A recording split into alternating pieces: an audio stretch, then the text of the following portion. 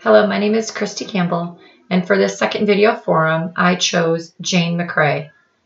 I chose her because of a story which my husband had told me regarding his great-great-grandmother who was scalped by Indians in Slippery Rock, Pennsylvania. She did survive her attack. Unfortunately, Jane McCrae did not. I learned during my research for this particular forum that historians must be objective and honest in their investigation. I came across many different sources to use for this forum.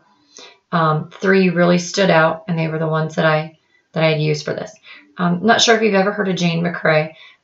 She was killed in upstate New York in late July 1777 and buried near Fort Edward. There have been conflicting reports of her death. She was a British captive who was murdered by Indians. As the story goes, McCrae was murdered in her wedding gown by Indians who were entrusted to escort her from a friend's residence near Fort Edward across the battlefield into the loving arms of her Tory fiancé, David Jones. He was an officer in General Burgoyne's army who was camped at nearby Fort Anne. Her escorts did not deliver on their promise, disagreeing over who deserved the largest share of the reward of rum. The Indians raped, scalped, and murdered McCrae, though at the time she was praying on her knees for mercy. There are some accounts saying her captors disagreed over her fate. One tried to save her, and the other killed her anyways. There is an actual really good primary account of what happened. A gentleman self-identified just as a gentleman on the scene in 1777. I'm going to read to you what he explained he saw. He says, "It would take too much time to enumerate every action of this kind. One instance which happened yesterday during the skirmish may serve for the whole.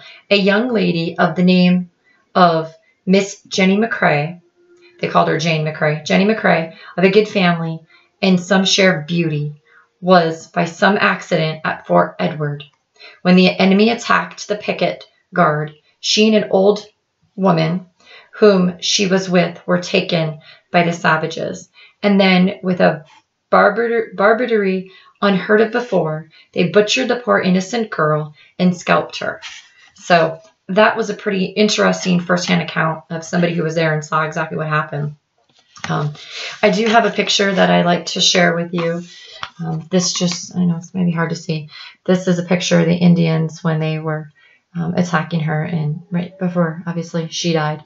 The Indians accused of murdering Jane claimed that Jane was accidentally shot by American soldiers. This is a different report that I had found. I never had heard that before, but maybe that was just the way of the accuser trying to blame somebody else other than himself, but blaming the Americans for it. Then he was claiming that the Americans had shot them or had shot her during an ambush. The soldiers had ambushed them, the Indians, and then had shot her when they had her captive. Regardless, the murder of Jane McCrae was catapulted into American folklore, and if you have seen it, it was even used in James Fenimore Cooper's The Last of the Mohicans. So if you've ever read that, you'll know, you might recognize the story. Again, I think it's a very interesting story to say the least. I know a lot of people had a lot of fear of the Indians. Indians were known for scalping people. And at least with the history or the story that my husband had told me regarding his great-grandmother, I mean, obviously she was lucky enough she survived being scalped, but Miss McCrae unfortunately did not, and of all times and places, she was on her way to her wedding, which should have been a beautiful, beautiful day for her, and unfortunately ended in tragedy for her and for her fiancé. Thank you for watching my video. Have a good day.